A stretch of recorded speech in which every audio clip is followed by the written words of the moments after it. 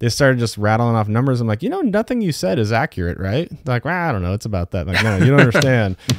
All players, low down, active, bullseye, 1327. Post tactical.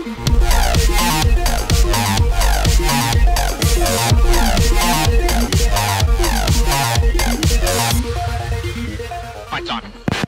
Okay, we're live. Welcome to the Merge, where we make sense of defense in an enjoyable way. And so about that, sometimes it's easy to make sense of something and do it in an enjoyable way. And there's other times where it's not so easy. Today is going to be one of those times it's not going to be so easy. So we're going to try a little bit harder to have some fun with it, to get through a topic that might seem a little bit boring. If you read the title and you clicked on it and you got this far, thank you for giving us a shot. So today's going to be one of those days. We'll get through it. So today we're going to talk about the defense budget. And I've got Jake and Tim called in as reinforcements to help us stay all awake as we try to work through this. So welcome, Jake. Welcome, Tim. Hey, thanks for having us back. Thanks for having us. Yeah, it's been a minute. Episode 9. I had to go back and look. That's way, way, way back in history when we were talking about the SVB bank run. Wow. It's like, it was 2 months ago, and it seems like it was a year, doesn't it? It's a lifetime. I mean, since then, First Republic has also failed, right? We've lost another bank. Yeah, well, they just had to go, I guess. I mean, okay, so today we had actually originally planned to talk about another topic and bring a guest on. We had to reshuffle some plans based on all of our day jobs, but we did not want to leave the listeners hanging for over a month without some new content. So we're jumping on this topic a little bit last minute. So we'll see how it goes. It's a very nuanced topic. We had to go pull some numbers and we'll see how it goes. So before we get too far, some motherhood. Unlike YouTube or TikTok, podcasts and newsletters don't really go viral. This means that the only way that people really learn about the newsletter and the podcast is if people like you are great listeners out there, tell someone about it. And that's where you come in. So if you like what you hear and you read from the newsletter, don't keep us a secret. You won't go to jail. I promise you. Share the Merge. Growing is the best thing that keeps us going, and we can't do any of it without you. So thank you. And the other thing you can do that really helps us out is if you give us a rating and write a review on your podcast platform or on the YouTube channel, if you're listening or watching from there. Thank you. Thank you. Thank you. Thank you. So there's a few good men saying thank you. Okay, because this topic is not very exciting, I've asked everyone to bring a joke. Jake, do you have a joke for us? You didn't ask me in advance. Did you text me? I did. I texted you. Did you? See how last minute this pod is. Yeah, I have all your texts silenced. I'll admit to it right now. Okay, got it. But I do have a joke. I do have a joke. This is copyrighted. This is a Jacob dad joke original. Jacob dad joke original. Go for it. How do you find a Muppet? I don't know. No. You use your manometer. I don't get it. Phenomena. Yeah, it's a Muppet thing. It's a Muppet thing. Someone's kids are younger than my kids. Okay. What did the fish say when he hit the wall? I don't know. What did the fish say? All right, that's pretty good. That's pretty wow, good. that's good. That's good. All right. I've got a military themed one, and then we'll get into it. All right. So, did you guys hear about the dude who tried out for the Marines, but he fell short of the requirements? No. Yeah. So they ended up putting him in the Navy since he was a submarine. Oh. That has a little delay for it to really kind of kick in, and then you start thinking about it. You're like, oh, that's kind of funny. Maybe it's just me. All right. So we're not comedians, but I know a comedian that made some waves recently, and this is a good transition to our topic today, Jon Stewart. Did you guys watch the C-SPAN interview he did with Deputy Defense Secretary Kathleen Hicks? Oh, yeah. I did. Yeah. Yeah, that had a couple of zingers in it. I mean, it was actually like an hour and a half interview on stage in front of an audience, but there was like a 5-minute clip that went viral about the defense budget. I may not understand exactly the ins and outs and the incredible magic of an audit, but I'm a human being who lives on the earth and can't figure out how $850 billion to a department means that the rank and file still have to be on food stamps. Like, to me, that's fucking corruption. I'm sorry. And if that blows your mind, and if you think like that's like a crazy agenda for me to have, I really think that that's institutional thinking. That was fortuitous with the debt ceiling negotiations and what ultimately came out of the budget deal. So today we're going to talk about the budget deal a little bit, but really what the budget is and what it all where it all goes. So to Jon Stewart, if you're listening, we got the answer to your question. We're going to talk about it today. Maybe not every penny of that $850 billion, but some of it, most of it, we think. Okay. So what he's talking about to start, it's actually $858 billion. So there's an extra $8 billion in there, and that was for defense spending, and there's $787 billion for non-defense discretionary. So there's defense and non-defense. That's what they're talking about. That was 2023. If you watch politics at all or listen to anything going on recently, there was a budget deal made to negotiate the raising of the debt ceiling, which is a whole different funny conversation of how you can agree to charge your credit cards and then have an argument later of what your credit limit is after you've already charged all the stuff on the credit cards. But, you know, kids will be kids in the white building with the funny dome on top in DC. And they've come up with a budget deal now that raised the debt ceiling. And the deal is this. So for 2024, the U.S. military defense budget is $886 billion. That's a 3.3% increase over this year. I did the math before, so I don't have to do it in public. And then in turn, that non-defense spending was cut. So it was reduced about 10% down to $704 billion.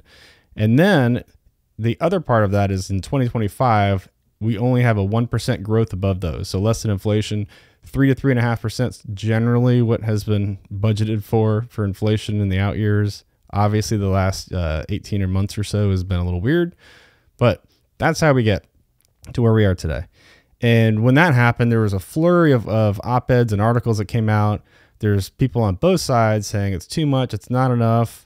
Where are we going to cut? How are we going to make this work? We're all going to starve to death because $886 billion is just not enough money. So obviously that's a lot of freaking money. So this is where I kind of wanted to start. And that's where the idea of this topic came up is we have all this money. We have a deal. Where's all the money going? Is it enough? I've got my own spicy takes, but I wanted to kind of start small and then we can kind of work our way out to the big picture of where all the money goes. Initial thoughts before we dig into the budget? I'm excited. I did a little research for this, so I've got a spicy take too. I wonder if my spicy take is the same as yours, which would make it somewhat less spicy, but I like it when it's a surprise. We just kind of zing it out there later. So yeah, we're curious to see what happens. All right. So there's two ways to really look at the budget in the Defense Department. The first way is you can do it by the branches, and the other way is you can do it by how it's used. So the first way is by the branches. So you have the Army, the Navy, the Air Force. Those are departments. So the Navy includes the Marine Corps. The Air Force includes the Space Force. So you really have four, think of it as a pie. There's really four wedges of the pie. You have the Army, you have the Navy, you have the Air Force, and you have the other thing. And the other thing, everyone just calls it the fourth estate. It's all the other department stuff that doesn't fall within the military branches. So the reason why that matters is those four slices of the pie, they're generally, politically, they try to keep them relatively even, which is stupid, but that's what they do. And so if you were to split the pie evenly between the three branches, and then you have kind of a 20-ish% wedge for that fourth estate, you really end up with about 27, 27, 27. And so everything kind of argues plus or minus 27%.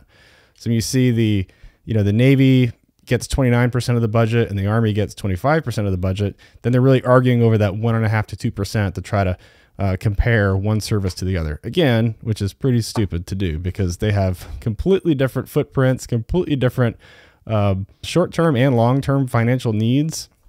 And it's just a dumb way to do it. But that is what's been going on in the Beltway in DC and the Pentagon. That happens all the time. Everyone kind of argues about it. So what you see is the Army, we'll just go down the list. So the Army, their narrative is to basically preserve their pie.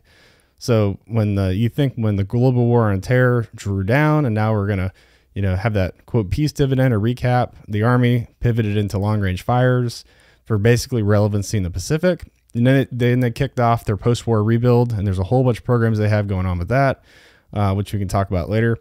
Then the Navy, they have their, to keep their kind of wedge in the budget, they have their magical 355 ship Navy, which doesn't ever seem to have a plan that survives over 6 months at a time. Then the Air Force and the Space Force spin out.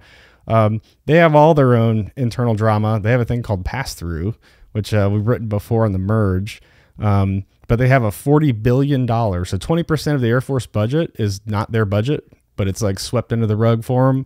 And this goes back to a drug deal from a long, long time ago that goes to what's called other government agencies. It doesn't take a rocket scientist to figure out where it goes. The NRO actually was part of the Air Force. It was dual hatted under the Secretary of the Air Force for about 30 years. So most people don't realize the NRO did not exist publicly until the early 90s. So from the 1960s to the 1990s, it was a secret organization that didn't exist, and all the money went through the Department of the Air Force to funnel the money, so it didn't look like it was going to an organization that didn't exist. Now, NRO is the National Reconnaissance Organization, for those who aren't tracking. Yeah. Yep. So these are the first spy satellites put up in the 60s. That's kind of all it all started. Yep. So, but anyways, there's about 20% of the Air Force budget that still goes over there. The Air Force doesn't even touch. But when you look at those pies, that slices of the pie, it still counts against them. So it looks like they're bigger than they are. So anyway, so the Army and Navy, everyone's been fighting over to keep their even slices. And again, it's pretty stupid. Okay, so that's the first way to do it. The other way to do it, which is a more insightful conversation to have of where the money goes, is the types of money. So there's different colors of money people hear about, of how money gets appropriated by Congress. You can only use it for certain things. Some of it's by line item, some of it's by colors. And so the big ones that we're going to talk about today is O&M, so operations and maintenance, personnel, procurement, that's buying stuff, and RDT&E, which is research, development, test, and engineering. Not experimentation.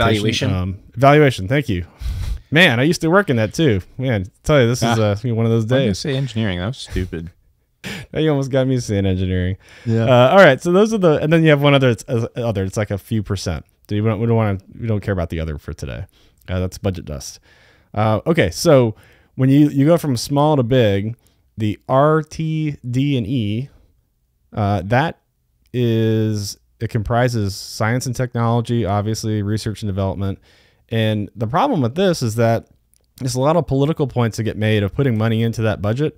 There's a lot of talking points this last year. Hey, we have the largest ever defense R&D budget request. We have a 12% increase in science and technology for basic research. And all these talking points, which sounds great until you look at the big picture, which is that's kind of a 1980s mentality still, putting that kind of money into RDT&E. Now, some of it does need to exist, but most of it is actually in the commercial sector, which is what Jake spends his day job doing, is looking for companies to invest in that can bring products to market to solve national security needs. So, Jake, I'll start with you. If you want to, you have a hot take on government funds investing in developing technology that may or may not ever go anywhere, and intellectual property is retained by the government, put in a filing cabinet, and never used again. Or did I just steal your spicy take from you? No. My spicy take will come later. Okay. Yeah. So, I mean, the RDT&E budget. So there's the cyber portion of that, which is probably the portion that startups rub up against most often. That's even separate from the defense budget, right? That's other people's money. That's a 3% set aside from the Small Business Association that comes out of the R&D top line. So it's a set aside out of this pool of money. So whatever that top line is for the government, call it the Department of Defense, 3% goes to this little pot. That's what Jake's talking about. Yeah. So it's a relatively small piece of the RDT&E funds overall, but it's what most startups see. The merits of the cyber program, it's like a whole episode to debate whether or not we think they're doing a good job with that. There's cyber mills. There are companies out there whose entire raison d'etre is to apply for cyber grants They get those SBIR grants, they do the research, they turn in a report, and then they apply for the next SBIR grant. Those companies exist purely for doing like baseline fundamental research and never do anything with the research. There's a debate to be had whether or not we should be funding that kind of research out of the DoD, right? The DoD arguably should be doing more applied research where companies are going to take the stuff that they've developed and turn it into something that actually makes its way to the warfighter. But that's also like a separate topic. So I don't know. I think. So you're saying that the basic research is mostly academic and should be somehow augmented by academic institutions using STEM degrees? Oh my goodness. Well, it's more than that, right? Because then you have the SITR program, which is the cousin of the SBIR program. So the SITR program is just like the SBIR program, also uses SBA dollars, but those grants are only given to companies that are working hand in hand with academia. I guess really what I'm arguing is that all of that like fundamental research should be stripped out of DoD. Oh, I can't believe I'm saying this. Should be stripped out of DoD and given to like the NSA. It should be given to like a science focused organization. And I'm not saying DoD should have less R&D money. Maybe they should just focus most of their money on applied research. Yeah, the NSF is what you mean, the National Science Foundation. That's right. so close. The NSA. Samsonite. Oh, it's so close. The NSA got really excited there for a second. They are 100% listening to this podcast live. They're like, they're tuning in now. Like, whoo, give us the money. Yeah. And then and the other thing Jake's talking about is the STTR. That's the cousin of the SBIR. So small business is SBIR, and then the academic one is STTR, which I can't remember what it stands for. Small technology transfer. It's like small business technology transfer. Yeah. There you go. So many acronyms. Man, we were doing terrible with acronyms today. Engineering. Yeah. Oh man, this is going well. This is going well. Yeah. Oh, sorry, man. you just have to be okayest. That's right. We're definitely on the okayest. Okay, so that's the RTD&E, which is about 15% of this slice of the pie for the defense budget. Okay, all right. We're going to move on to the next biggest one. So roughly 20% of the Pentagon's budget is spent on buying stuff. You'd think it'd be a lot more. It's only 20%. Historically, it's somewhere between like, this is the one where when you talk about modernizing and transforming the forces, this is that pot of money. So it's really just 20% of the overall budget for the military. The Army, so back to their modernization, they're spending their money wisely, I think, sort of, on long-range fires, next-gen combat vehicle. They have 5 vehicle programs all at once, and that's basically to replace everything they have. So the Bradley, the M1 tank, and the M113 armored personnel carrier. They have a future vertical lift program, which has 5 programs. That's replacing the Apache, the Black Hawk, the Kiowa, and the Chinook. So all the helicopters they have right now. That's the Army. The Marines have Force Design 2030, which we should probably have an own episode on. There's no shortage of retired generals that have an opinion on that one way or the other. It's happening though. The new commandant is going to keep it going, but it's basically transforming the Marine Corps back to an amphibious force. So they're getting rid of the tanks, they're getting rid of the artillery, and they're going to get closer with the Navy to figure out how to become their own anti-access area denial force to fight China from the sea and on the beach. The Air Force is near and dear to my heart. They're deep in the hurt locker from a lot of poor choices, some of them that weren't theirs to make. Their average airplane right now is 29 years old. They have 8 fleets of aircraft that are over 50 years old, and the Air Force is too small. So they need more aircraft that are better and newer and don't break. That's their problem right now. The Navy, we talked about their shipbuilding plan. They have one, but it's a shipwreck as opposed to a train wreck. Their fleet goal was 355. It's varied anywhere from 300 to 550 in the past 24 months. But the reality is they have about 300 ships now. They're about halfway to retirement. And really, again, a whole nother podcast, the shipyard industry. They have 4 shipyards. They're kind of a disaster. They really need a 5th or 6th shipyard.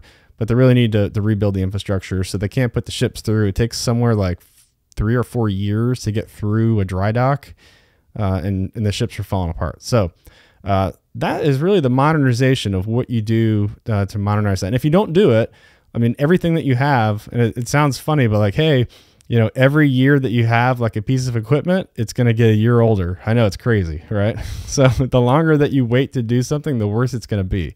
And there was a lot of reasons why, but a lot of these programs, there was kind of a procurement holiday for quite a while. In the 90s, especially, a little bit distraction in the Middle East in the 2000s and the 2010s.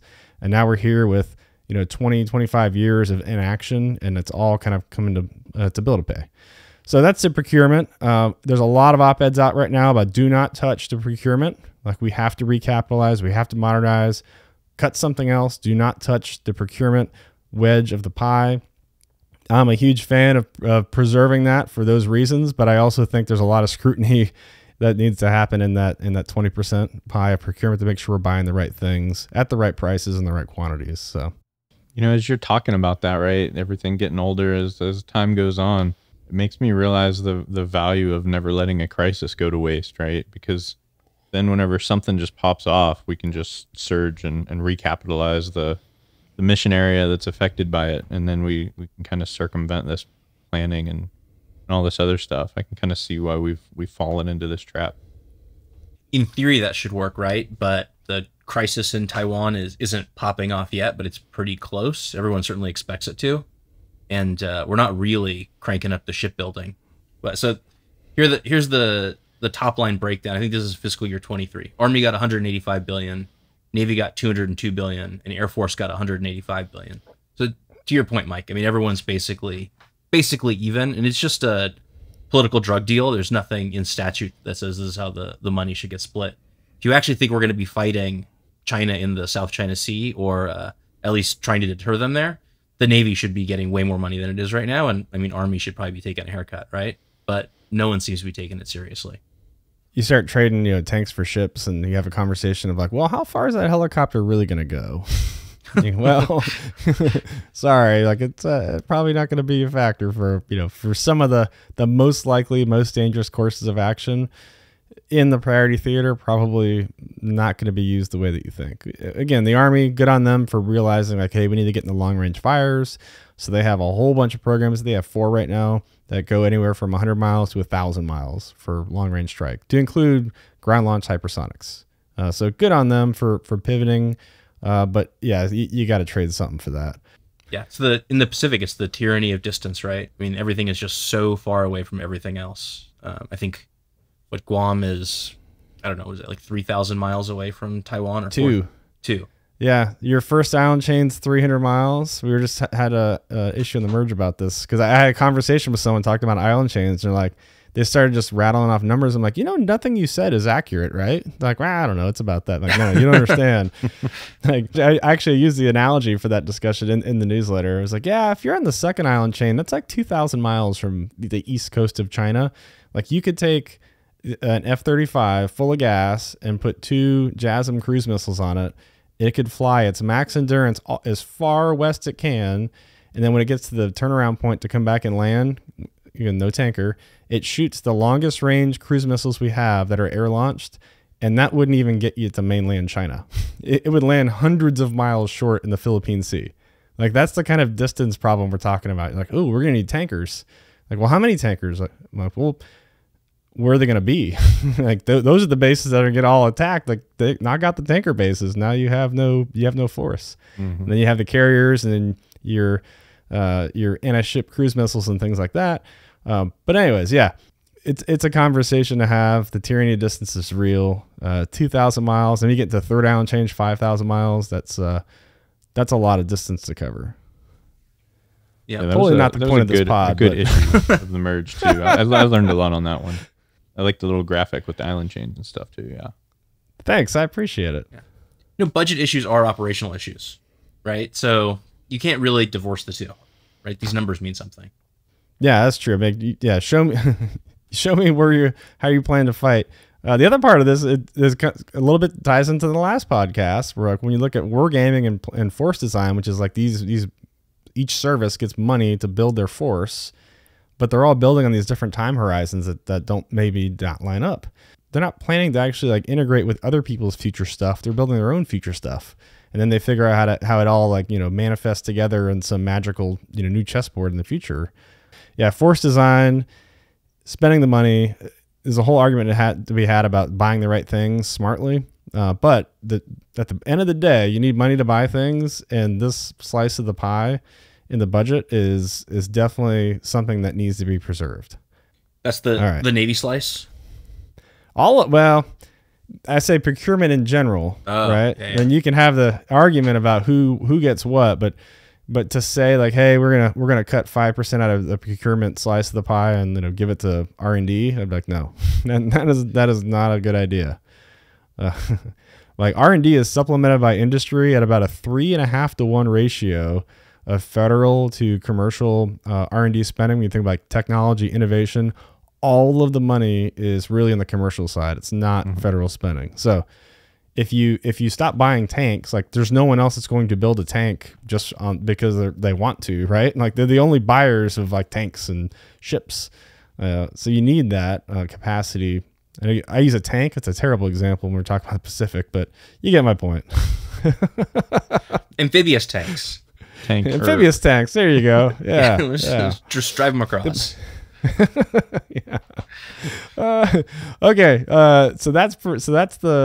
We talked about the smallest size, which we skipped, which is the budget dust. And we talked about the research and development slice of the pie. Then we talked about procurement. So that's 3. All right. So we're moving up. So number 4 is personnel. So personnel, it comprises about 25% of the budget, which is a lot of money. You think of just people. Why do people cost so much money? So I went and actually did some research, and before 1973, the wedge of the budget for personnel, like ratio wise, was actually pretty small. It was about 10% less, and then since 1973, it's exploded and it's kind of stayed high, and it keeps getting kind of higher and higher. Do you guys know why? Healthcare? Well, no, because the VA's got a separate budget, right? Can't be healthcare. Yeah, we're not even talking about the VA. Yeah. It's we went to an all volunteer force in 1973. That's the thing where it started growing since then. So it's interesting. Now you look at you can like price per person, and then you look at how many people. Those are 2 different conversations. But really the costs are linked to pay and benefits. So when you look at, I'll use the Air Force example. Like the Air Force is a habit of the Army too, but you either recruit a bunch of people, and then when budgets are tough, you have force reductions. You're gonna slow down because the tail of having like an end strength is you can cut it pretty quickly. So great example in sequestration. This is like 10 years ago now. Jesus, we're getting old. But yeah, 10 years ago, the Air Force was like, we need to cut money. So they cut 20,000 people in 1 year, which is a lot of people. So they brought their end strength down to 313,000. I think it might have hit a little bit below that. And it hit the news because the Air Force basically had gotten the smallest it had been since 1947. So they cut all the way down. They said, we're just going to cut the people. We'll figure it out. They did some other stuff, some fleet divestments, but mostly it was people. And then they're like, oh crap, that hurt. So by 2018, and I lived through this, like we don't have enough people to do anything. And so they came out and go, oops, we actually cut too many people. We really need about 330,000 to do our jobs. And now they had to go add all these people. Well, all the experience left.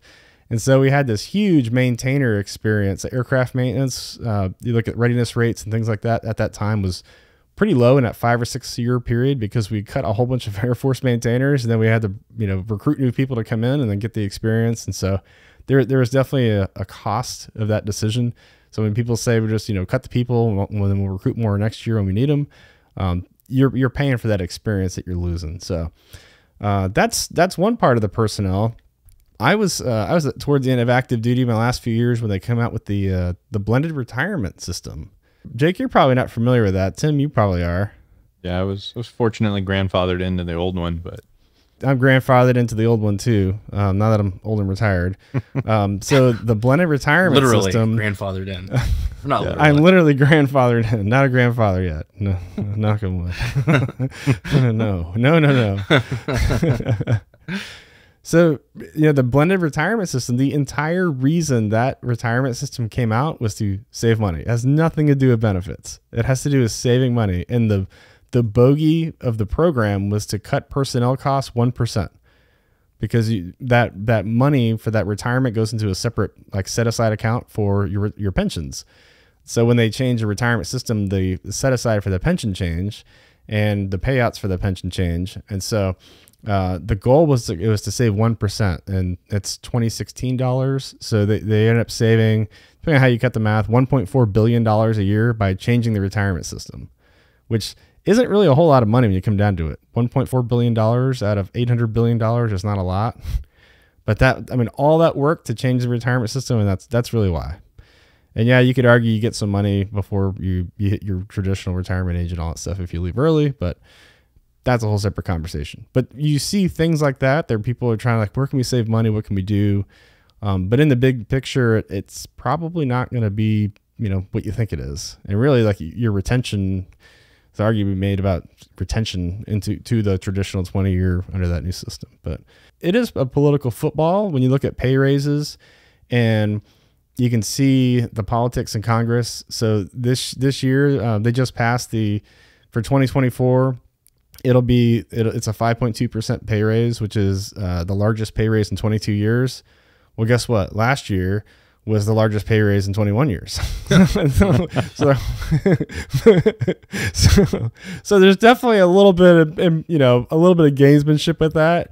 It goes back and forth between the departments. So whatever the president's budget requests, Congress goes, we're just going to add a little bit here for mom and the kids. And look what we did. We care about the troops. And well, again, that someone has to pay for all that money somewhere. But that's kind of how the personnel costs go. Was this all a sneaky argument to bring back the draft? Is that what I was hearing? Compulsory service?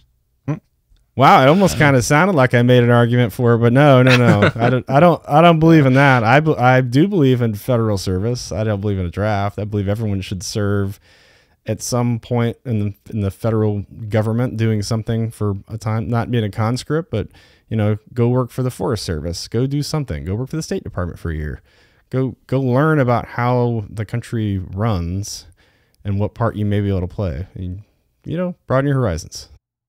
One of the things too that I don't know if this is really a good point in the pod based on where you're going to go with the combo, but this is one of the heartburns that I have with startups trying to do business with the government, and then they're selling something that saves time, right? So if you think about it,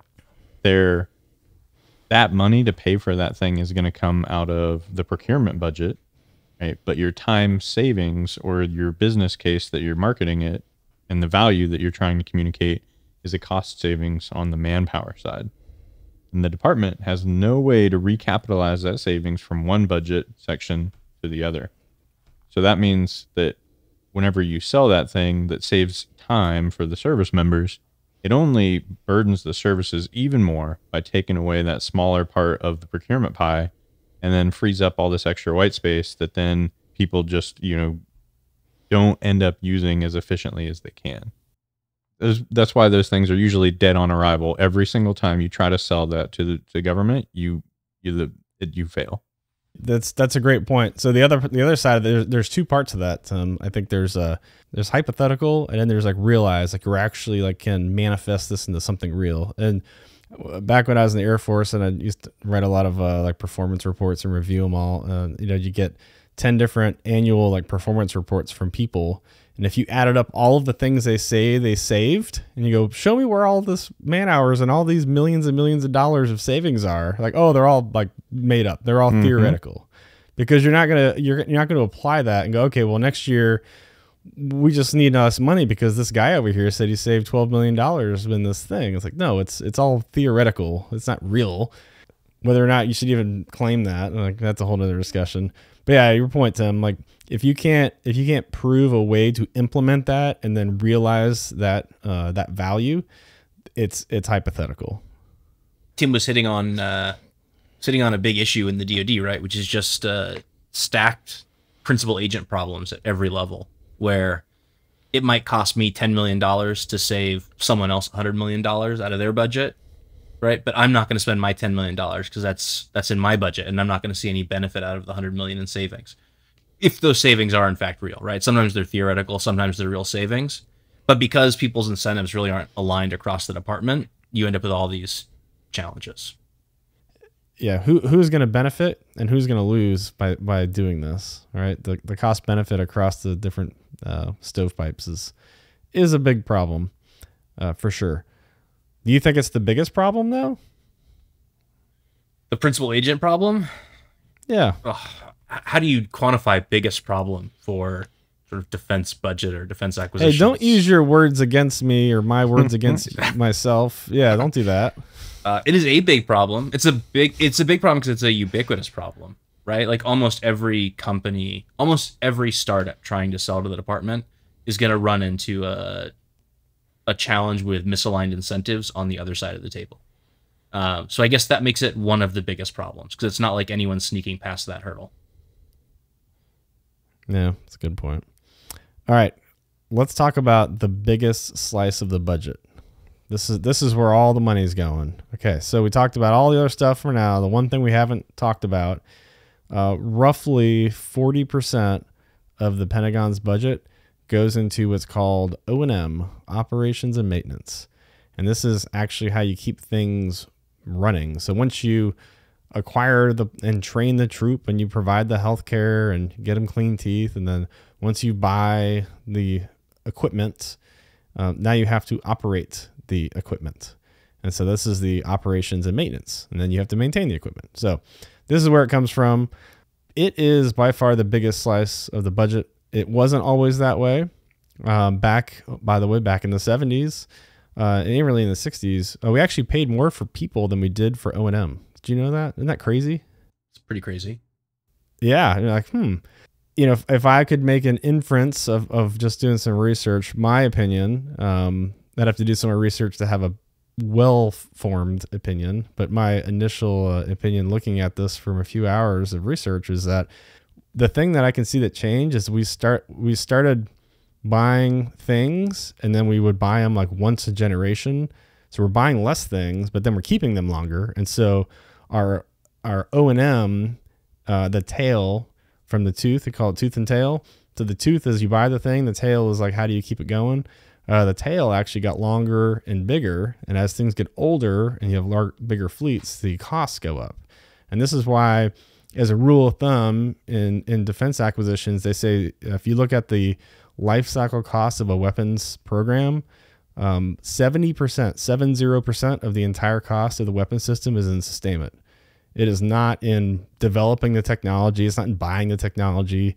And F-35 is a great example because it's the one that everyone's probably familiar with. Everyone can cite the top line, like, hey, that's $1 trillion program. It's actually 1.7 trillion as of the latest figures pulled. But that's not that's the whole program. That's assuming we bought, it's like 2,500 F-35s. We operated them for 66 years. And that includes the fuel for the aircraft for flying them for 66 years. It's all like baked into those assumptions of the cost.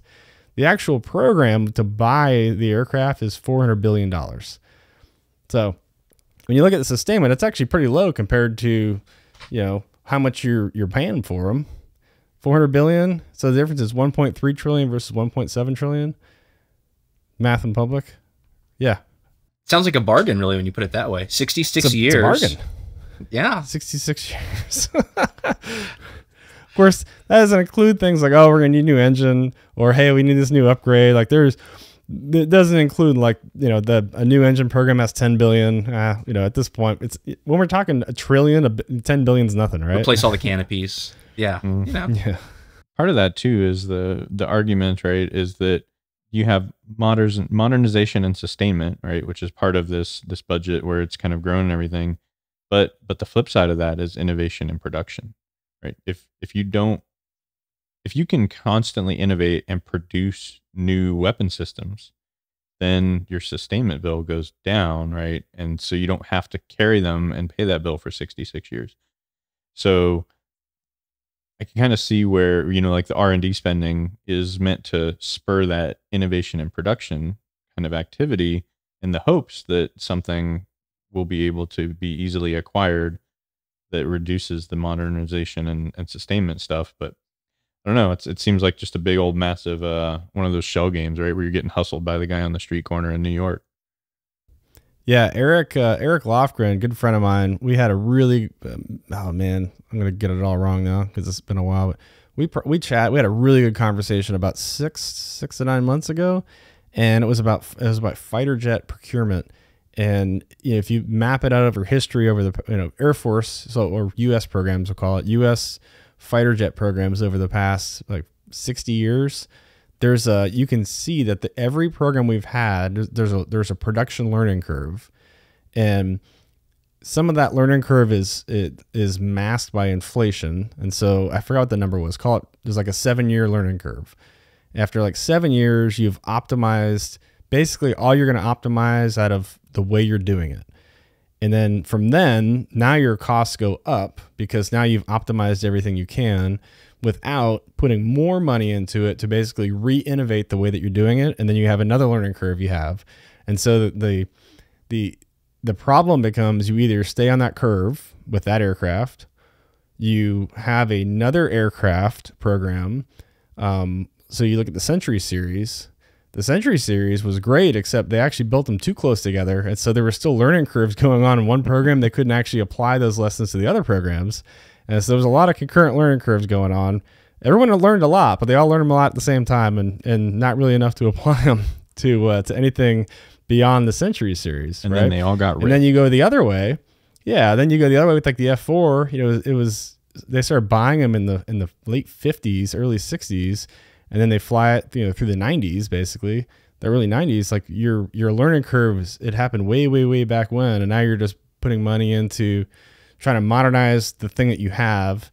And again, there's something to be said about going through that learning process, about that 5 to 7 year learning process of building something.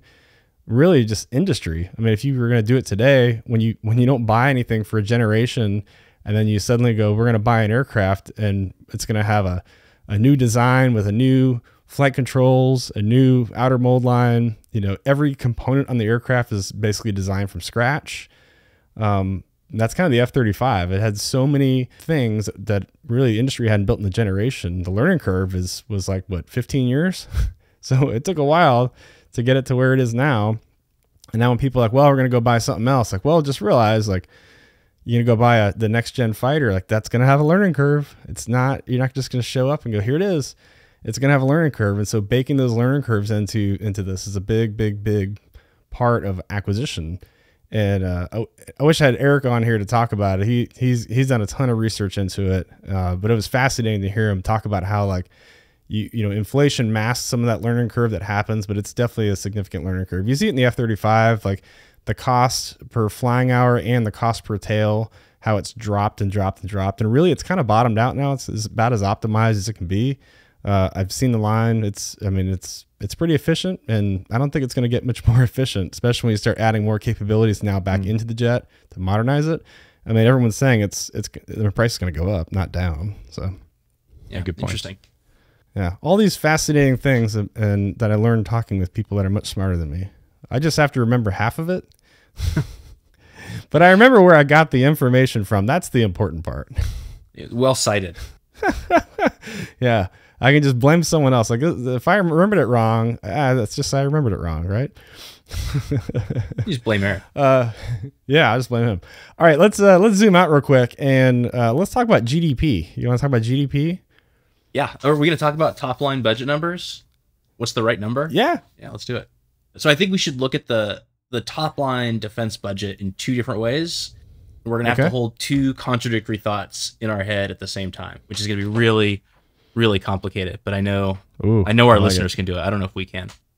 So the first is just raw numbers, right? So what is it? 850 billion is sort of the top line right now. Yeah. Give or take. Call it 850. Give or take a few billion. All right. US, 850 billion in spending. How much are our adversaries spending? China's spending. Oh, you can't compare it to the. No. Let's just let him cook. Stay with me. Let me cook. All Let me right. cook. All right. All right. China's spending 224 billion. Russia's spending Maybe. about 86 billion. Iran is spending about 7 billion. North Korea about 4 billion. So you put all that together, you get to about 350 billion. All of our ostensible adversaries, about 350 billion in top line spending. We're spending 850 billion. Now, I realize that that's different in purchasing power parity, right? Like China is definitely far outstripping us in annual ship production. They're dramatically increasing the size of their strategic nuclear forces. They are doing a whole lot of modernization for the dollars they're spending. But we're just going to look at that top line number for a second. So that's one way of looking at it. Are we spending enough? Well, you could say real quick. Oh, real quick though. All right. When you bought your iPhone, it was probably like $900 or something, right? I don't know. It's part of my plan. Right. It was free. I just had to sign up for All right, service. it's pretty free, right? Yeah. Let's assume that the retail price in that iPhone is $900. Like 99% of iPhones are built in China. If that iPhone was built in the United States, how much would it cost? Oh, I mean, probably $3,000, $4,000. Yeah, so yeah, 3 to 4 times the price. Like you can't compare the two. From the Chinese military spending in the U.S., just triple it or quadruple it, and then you're like, okay, like now we're getting a little closer. I said, let me cook. Tim said, let me cook. So let me cook. All right. So one way to look at it is just the top line number, right? And it's potentially problematic. It's problematic if we have to spend 800 billion to get less than what the Chinese can get for 225 billion. There's a problem there, right? So you could ask yourself the question, should we be spending more if we're basically driving a car without tires, right? And that's the way it feels like. If you just push the pedal down, you're not going to go any faster because there's like something fundamentally broken if they're far outstripping our production despite our spending. Okay, but now let's look at it in another way. And your GDP comment, this is probably the direction you were going. So in the 80s, early to like late 80s, we were spending about 7% of GDP on defense. We hit the low point of defense spending as a percentage of GDP in the early 2000s, late 90s. This is the golden years of the Clinton administration where we balanced the budget. We were spending about 3% of GDP on defense. Then at the height of the global war on terror, sort of surge time frame, we were spending about 5% of US GDP on defense. Where do you guys think it is today? And I know Mike already knows, but I'm going to ask the question anyway. Where is it today? 3.5%. 3.5%. It is near historic lows today as a percentage of GDP.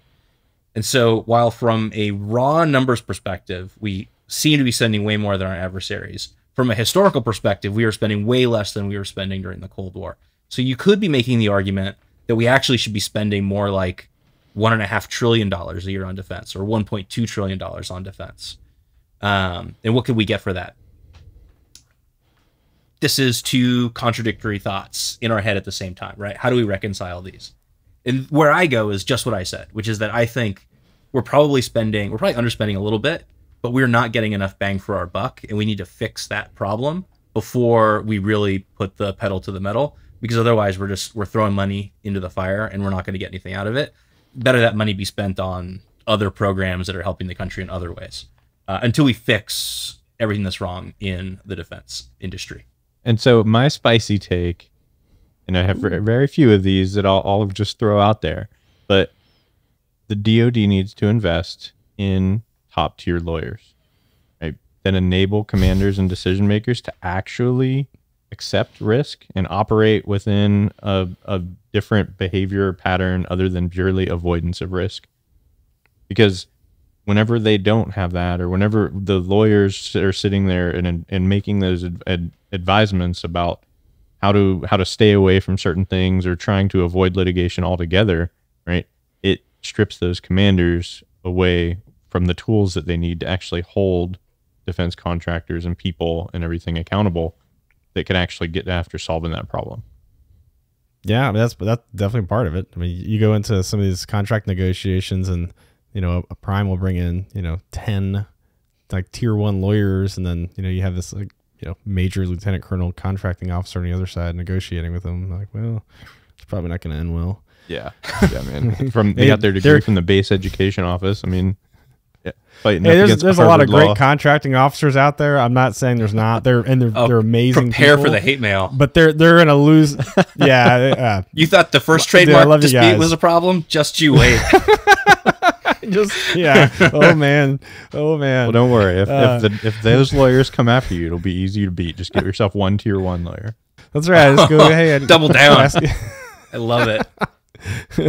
Oh man, but I mean, it's a losing battle, right? Like the budget, the negotiations for prices and things like that, like how and it's not just about the price; it's all the other stuff that goes with it, the attachment rate for things, the how long is the price, there's so many other parts of negotiation, like to make a deal for these things. All you see in the press is like, this was the contract for this much money. You don't see all the other stuff that goes into it. That's where a lot of the money's made. But back to the point about the GDP, everything you said, completely agree. 3.5% is where we're at today. The number I pulled, the peak of the Cold War was 9.5%, and that was in the 60s. So not even Reagan era spending in the early 80s hit the peak of the Cold War. 9.5%. That would be like today having a $1.8 trillion defense budget. Wow. That's what we're talking about. That's crazy, right? Plus or minus. I just did that in my head, but that's a lot of money. That's the Cold War, right? In the 60s. And again, most of that was spent, back to our earlier discussions, on procurement and personnel, not O&M. So we actually had a pretty powerful, pretty big force, but we paid a lot for it. I mean, you could build another half dozen shipyards, right? And be cranking out destroyers left and right. So here's the other fun thing about this. You think, so the other things that listeners might be familiar with when we talk about GDP spending is NATO. So NATO has a GDP percentage growth goal, a spending goal of 2%. So we're spending 3.5% right now. We're asking them to spend 2%.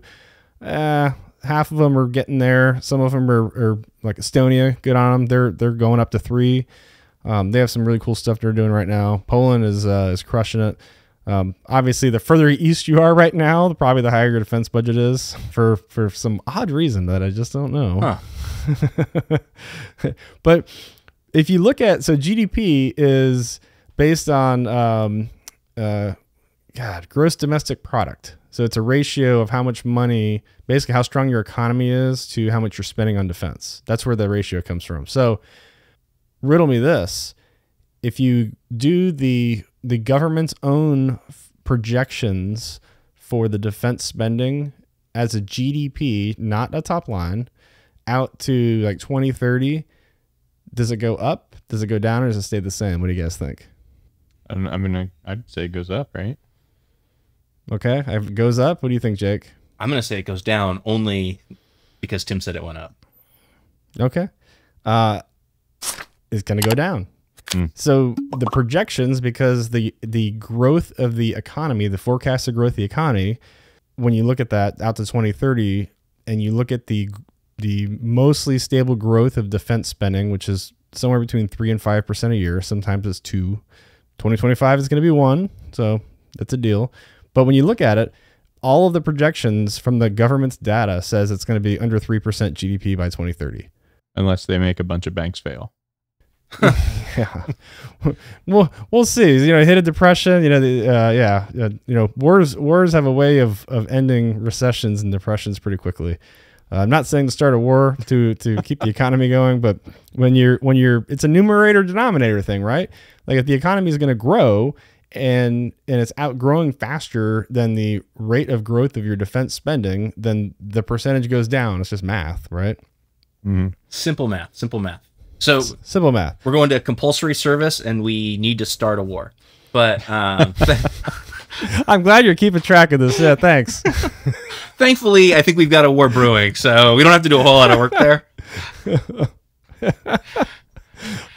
So speaking of simple math, we actually been going for a while. I didn't think it was going to take this long to talk about this. Let's talk. The last thing I want to end is let's talk about balancing the budget. So this is the big thing, the lingering issue that no one really wants to talk about.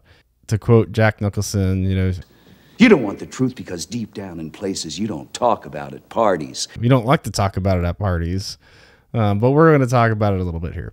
So there's a whole bunch of promises about balancing the budget.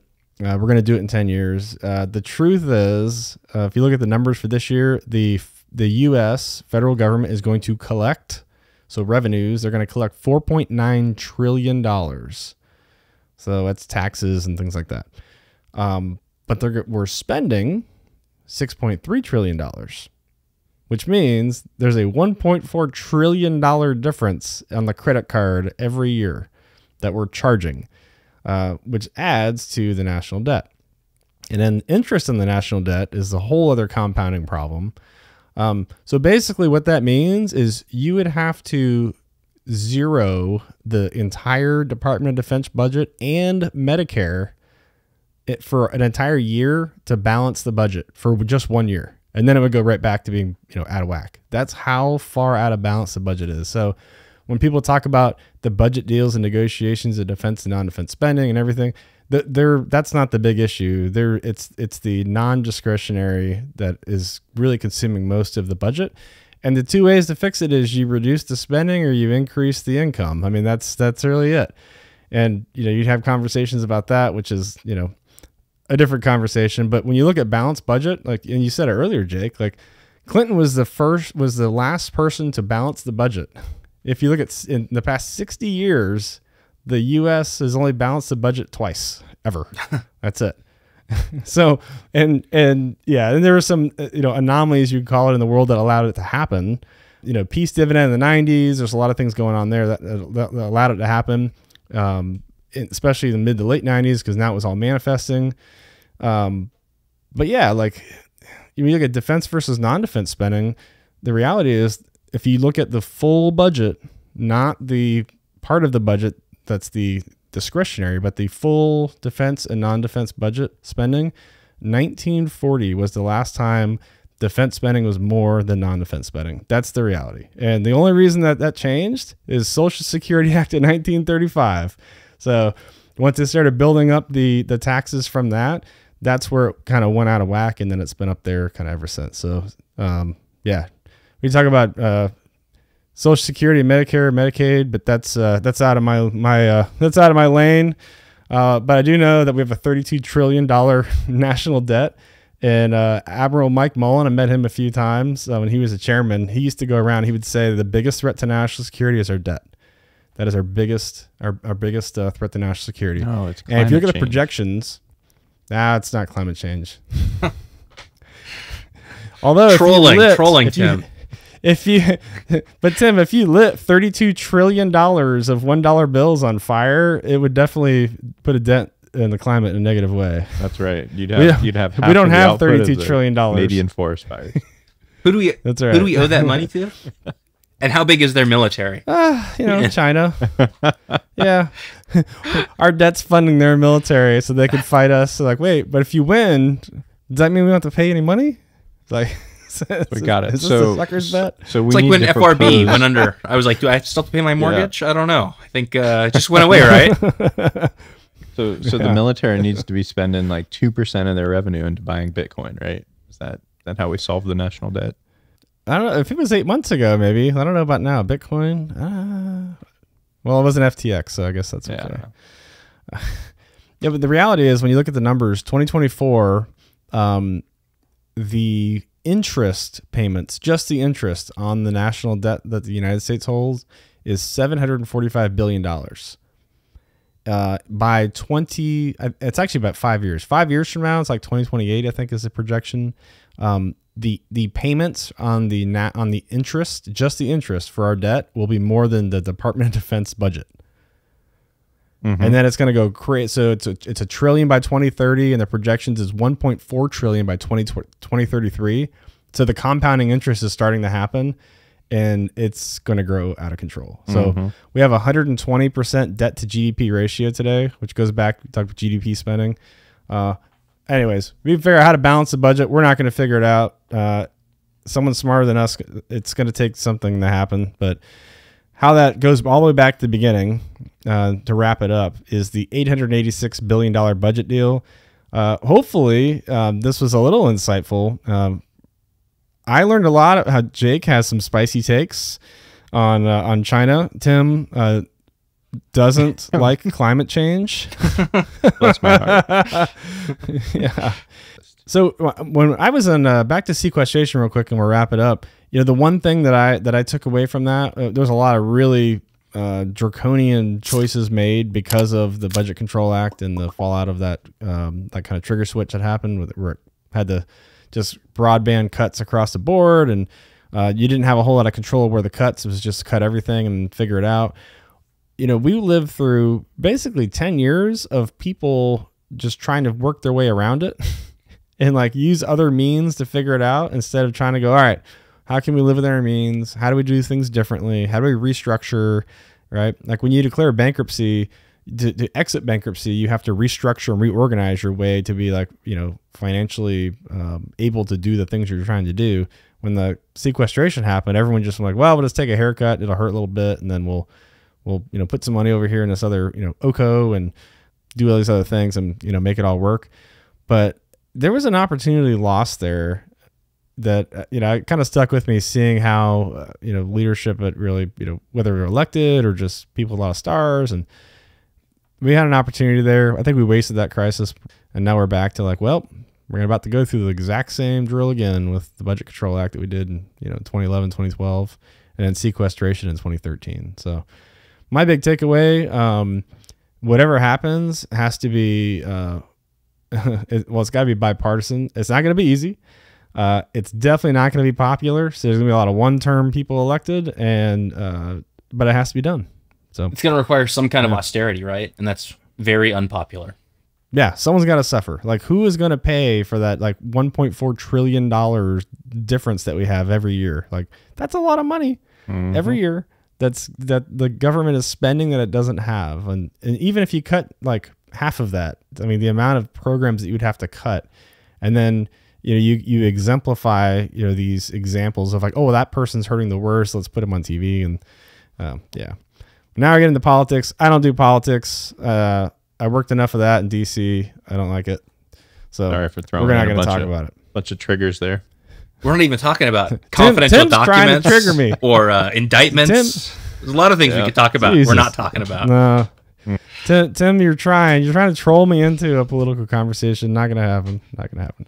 All right. So I hope the listeners learned a little bit about the defense budget. Jon Stewart, love to talk about it. Have your people call my people.